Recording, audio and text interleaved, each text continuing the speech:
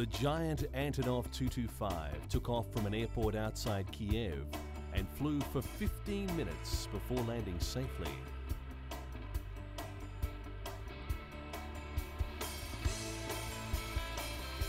The heavily reworked plane was originally designed to carry the former Soviet Union's Buran space shuttle.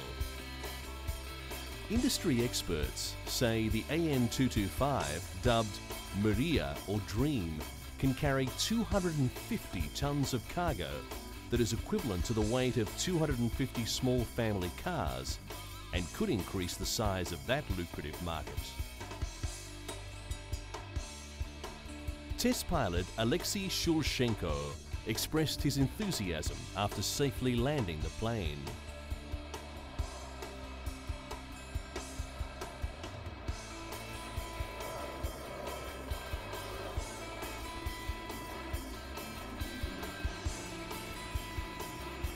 Antonov Airlines, an airline affiliated with the Antonov Design Bureau, has said that the Mriya could be hauling commercial cargoes very soon.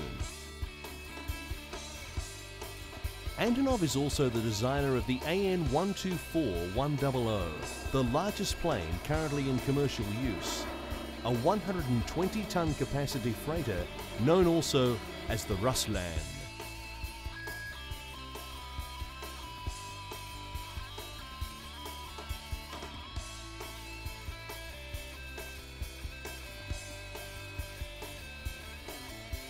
The AN-124 is aimed at a niche market for super heavy and oversized air cargo, which is worth more than $200 million a year and is dominated by Russian and Ukrainian carriers.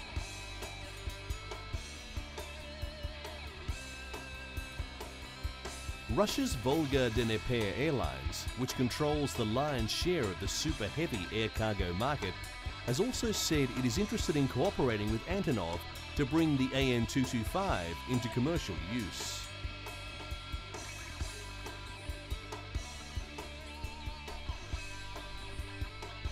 The plane was launched in 1988 as part of the former Soviet Union's space program.